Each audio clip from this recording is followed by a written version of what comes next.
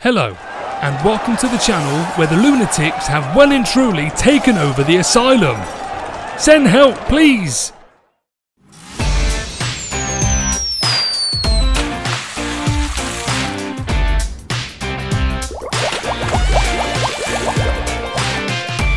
This has got bad news written all over it. Now, if her plan was to hammer herself into the ground, then she gets a 10 out of 10. But even the dog runs around to tell her that she's a fucking clown of epic proportions. I'm not sure which VR game asks you to charge and face smash your enemies. Ouch. Side flip, beautiful. Internal bleeding, incoming. Oh! Call an ambulance! I'm fucked up, bro! Halloween's just finished, but Thing from the Addams Family just can't help but fuck with this cat. What a bastard. When I realised that this person was wearing a black bag, it dawned on me why she can't get into a car like a normal person. She's a fucking idiot. This is next level balancing on a makeshift snowboard, but then he gets shit whipped into the middle of next week. That's why hipsters don't snowboard. It's not every day you wake up thinking that you'll end up with a big wooden post up your ass. But here we are. Bleeding rectum, anyone? I don't even surf, but I can tell you that her foot placement is dog shit. She slips off and then decides she wants to be in a washing machine just tumbling around in the water. I can feel a spectacular dive coming from this guy.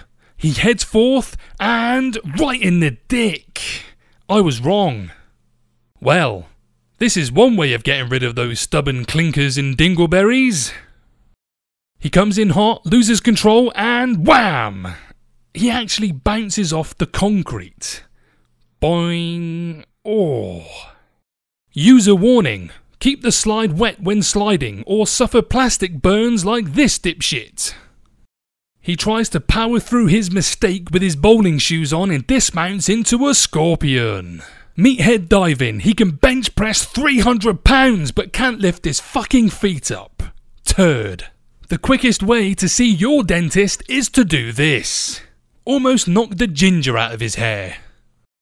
He spots his friends and starts to skip down the hill like a little lamb. Unfortunately for him, he's picking up way too much speed and wham! Face full of sand.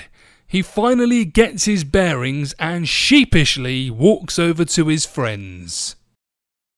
Pole vaulting over a river on what is essentially a fucking twig. What could possibly go wrong? That. And his friends have fallen on the floor laughing at him. Oh dear.